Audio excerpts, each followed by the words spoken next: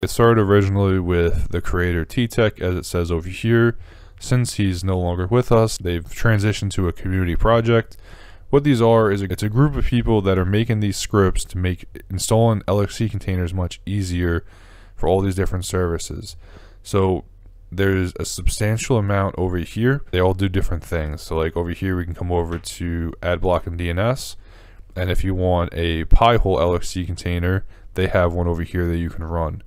Maybe you're into Notetaking. This looks like it's some sort of Notetaking document LXC container that you can install and run on your network. Maybe you do some programming. Here is Git-T, so you can run Git. You know, there's a bunch of different possibilities, and I'm going to show you really how easy it is to set one of these up. So I'm just going to come over here and grab something really quick. I'm trying to grab Homarr over here just because it's just a quick dashboard and it'll actually be up and running, so I can show you how it is. So over here, it's going to be pretty universal across for all the different LXC templates they have.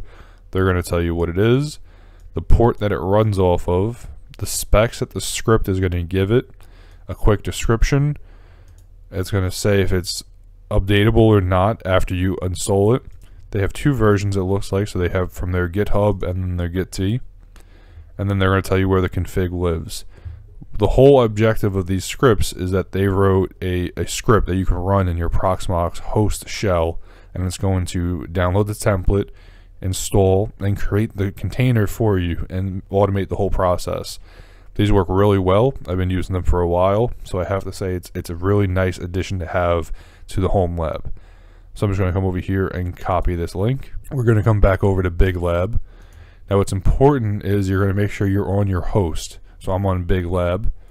I'm going to open up a shell. I'm going to make it a little bit bigger for everybody. And now over here we're just going to paste in that script.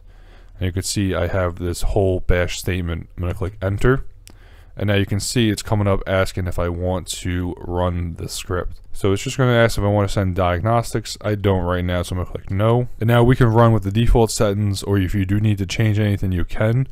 Again, it tells you right here in the script page what it's going to be given it. So I'm just going to say default's fine. And now, again, it's going to show it here as well. And it's going to ask you where you want to install the storage to. So I'm just going to give it to the LVM main. I'm going to click OK. And just to go over, we can see we have our container ID, our memory, our cores, disk size. Here's that unprivileged or privileged, as I was saying before, the version, and the OS.